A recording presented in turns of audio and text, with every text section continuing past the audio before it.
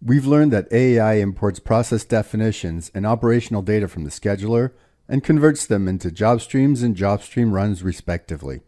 AI is then able to support IT operations commitment to the business via service-level agreement managements. It also analyzes job stream runs to reveal potential improvements in the design of the processes themselves. AI analytics provide extremely useful insights, metrics, and performance indicators to open up several avenues for batch optimization. One of the most important feature sets in AI is the critical path, and students should understand exactly what this is. The job stream's critical path is calculated automatically for each job stream run, and every run has one. The critical path singles out every job in the job stream that comprises the longest path to the target job on that particular run. Critical path runtimes are used to generate automated calculations of SLAs and determine compliance or failure. In this video, we explain how AI determines the critical path of a job stream run.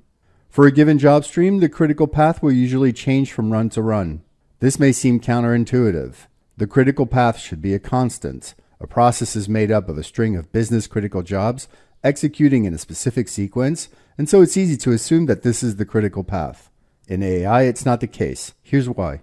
AI's core mission is SLA compliance, but also contraction. In other words, the solution uses time as an organizing principle, not criticality. We deploy AI because we want to run our batch windows as fast as possible, and we're less concerned with the relative importance of one job in the process container versus another.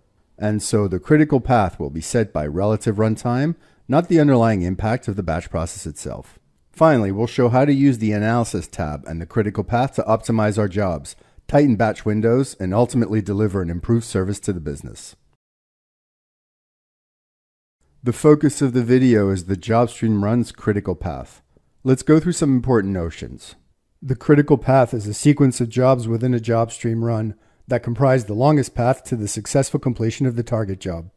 Using several factors, namely the target job and runtime of its predecessors, AI defines a critical path for the run to reveal potential avenues for improvements in process definition that could lead to shorter batch windows.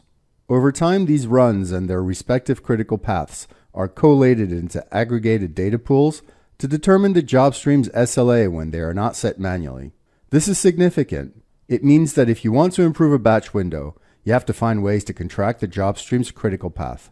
This leads to a new set of opportunities around the reduction of failures, latency, code efficiency, and more. All of these things can contribute to shorter critical paths. AI uses a very specific method to generate a run's critical path, and we're going to cover this next. Finally, understand that the critical path is specific to a job stream run, not the scheduler definition or AI job stream. For each run, AI calculates a critical path. If a job stream runs 1,000 times a year, you potentially have 1,000 different critical paths. This is important because it means a job could be included in the critical path of one run, but not the next. Some jobs are constant. In other words, they're consistently included in the critical path. Others may or may not make it. Finally, others are never included. We're going to explain why next. Let's go over some important aspects of AI job streams versus scheduler definitions. We'll use atomic automation as an example. One of the most significant and immediate benefits of AI is its capacity to take cryptic and arcane job definitions in the scheduler and turn them into easily readable sequential job streams. In the scheduler, a job definition can be difficult to decipher if you didn't write it. Developers aim for efficiency, often at the cost of clarity. Readability will almost always be an afterthought. If you look at the atomic workflow, it's hard to identify a sequence, and you have absolutely no way of anticipating each job's potential runtimes. This workflow has about 17 individual jobs. When the job count is in the hundreds, the workflow turns into a black box. When the process runs, you can access the monitoring tools, but again, this is just going to be a reflection of the definition, which is of no help at all. Obviously, you can always use the list-based monitoring tool, but that's not really an improvement either.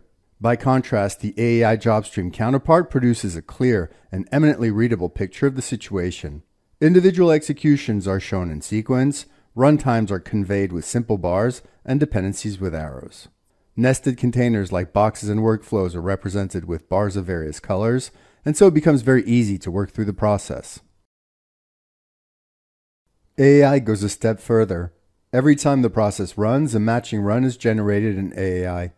For each of these runs, AI points out the jobs that are central to the success of the job stream based on the target job and its predecessors.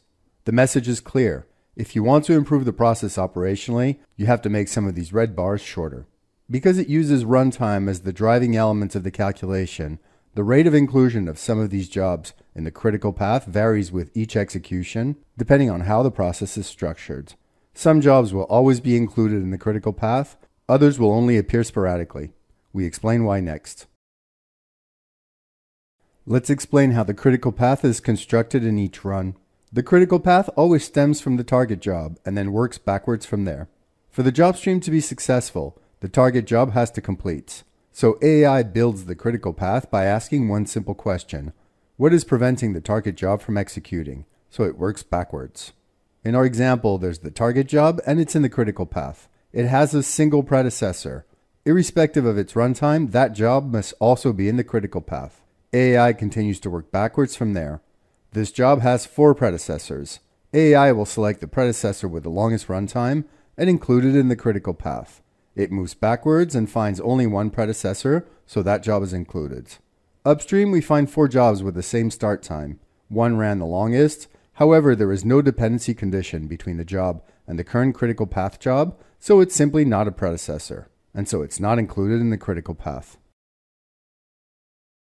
On a different run, any predecessor in the path generated from the target job that runs longer is included in the critical path. Note that AI accounts for resources when building the critical path. It's also true for job streams with embedded containers, for example, nested workflows. The process is the same. AI will assess the job stream based on the target job and the runtimes of the predecessors, and evaluate the nested workflow the same way. If the nested workflow is in the critical path, then AI figures out the items inside the workflow that are blocking its execution. Those upstream jobs will then be included in the critical path as well. So why is this important? Well, we know that one of the most central roles and value propositions of AI is SLA management. This means monitoring process runtimes, making sure they execute under certain deadlines, and alerting operations teams. But AI goes further. It also uncovers opportunities for batch window improvements by singling out offending jobs that contribute to slowing things down.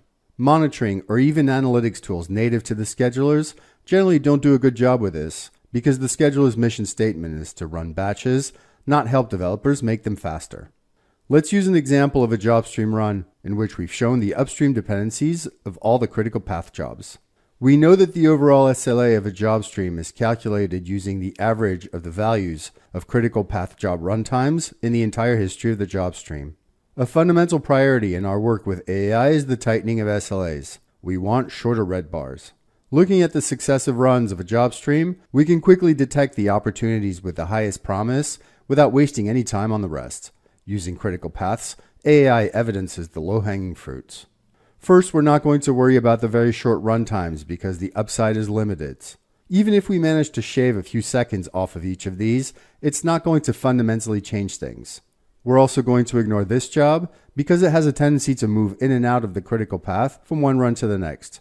Why is this? It's because it shares a downstream critical path successor with 3 other predecessors with comparable runtimes.